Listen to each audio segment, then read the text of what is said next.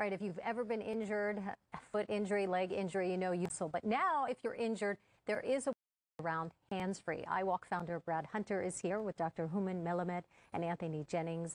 And this new program, this new technique that you've come up with to help vets, and you're actually giving these away. We are. You know, the iWalk crutch is not expensive. It's only $149. But even then, there's a lot of people that can't afford that.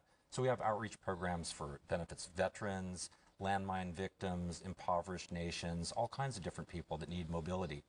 All right, so Anthony is actually modeling this for us, and you're an amputee. Yeah. You said you just got fitted with this yesterday. I've got a foot injury. I tried crutches for one day and gave them up.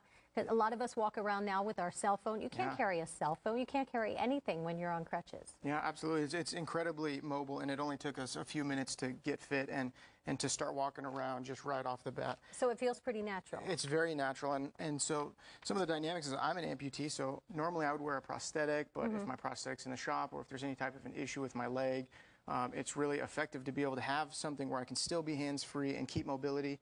And really just cruise through the rest of the day, pain-free and really hassle-free.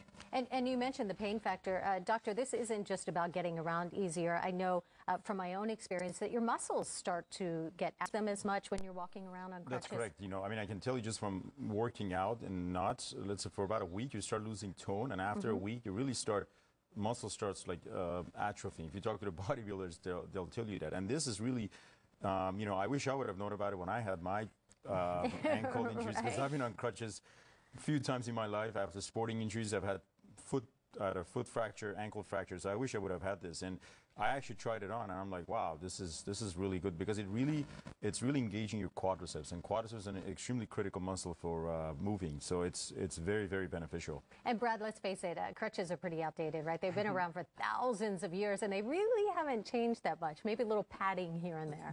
They really haven't. And crutches, they're so limiting unless you've been on them, which you have. Yeah. You don't know how bad they are, but then when you're on them, you realize, I can't do anything. I can't walk my dog. I can't carry a cup of coffee or my phone. You can't push a shopping cart. With this, you get it all back, and as you told him, it takes about 5 minutes to learn it, maybe a little longer for some, but it's actually very intuitive. Why would you use arm crutches when a leg crutch works so much better? You wouldn't.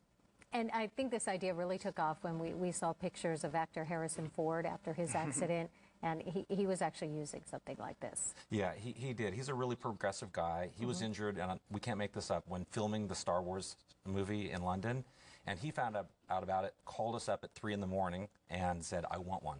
We fit him over the phone. He's 72 years old. He was up and walking that same day.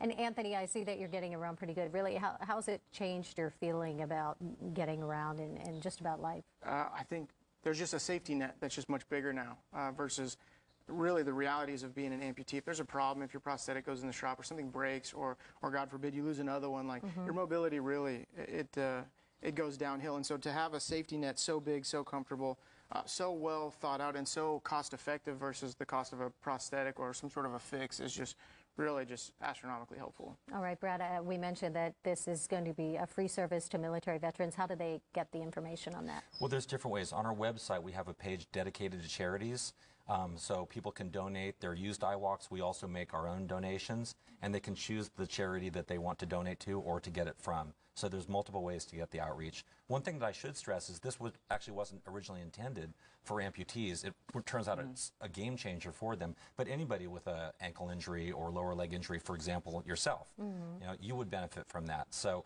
whether it's a sprained ankle or an Achilles tendon rupture or a below-knee amputation, it's useful for all of these conditions. All right. Thank you, gentlemen, for being here. And we have all the information about this iWalk on our website. You can get the link right there. It's kcal9.com. Just click Seen on TV.